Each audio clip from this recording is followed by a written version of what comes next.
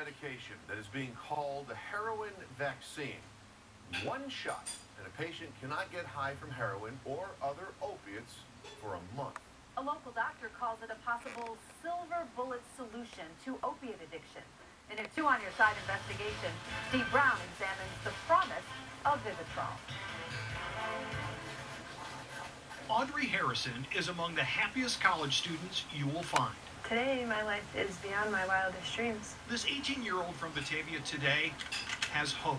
She also has almost 17 months sober from heroin addiction. I can relate when somebody says, like, I just can't get sober, I just can't. Because it's a hard thing. But it's possible. Possible, says Audrey, with the help of a prescription drug, Vivitrol. And I think for any heroin addict or opiate addict or alcoholic that's in recovery that wants to stay sober, I think it should be a necessity in their recovery. Her doctor is also a Vivitrol fan. We have what, in my view, may be the silver bullet for opiate addiction. Vivitrol is FDA approved to treat opiate addictions, including heroin and alcoholism. It is a once-a-month injection that works by blocking the brain's opiate receptors, preventing the user from getting high. If you're on Vivitrol and you were to try to get high, what happens is that you feel no effect whatsoever. Dr. Finber says other medications have their drawbacks, especially for addicts aged 25 and younger. There is methadone. It's been around, used for treatment for decades. But standardly, the wait to get into a methadone treatment clinic in Western New York, 3 to 6 months. There's also a wait to get into Suboxone treatment. And it is a medication that can be abused. A patient can actually get high on it. That brings us to Vivitrol.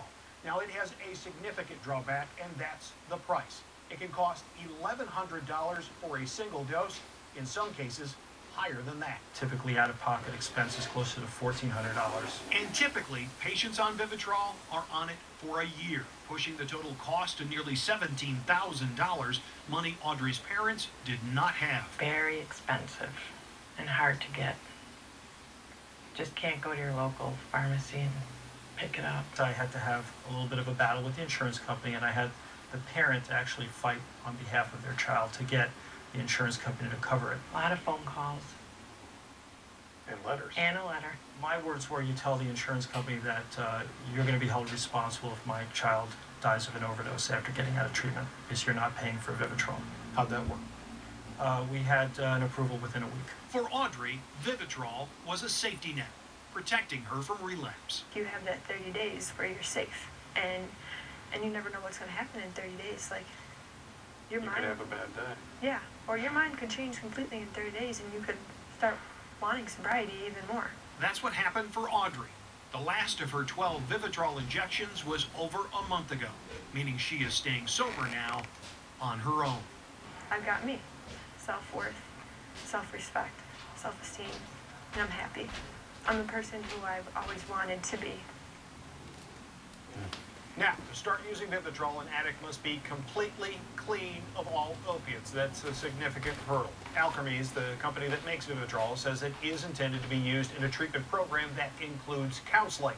There is not a huge body of research on Vivitrol, but Dr. Finber believes, based on what he's seen, Scott Mariellis, that the drug has great promise. Wow. So if the drug is this kind of potential, why isn't every addict being treated with it? The price is a hurdle.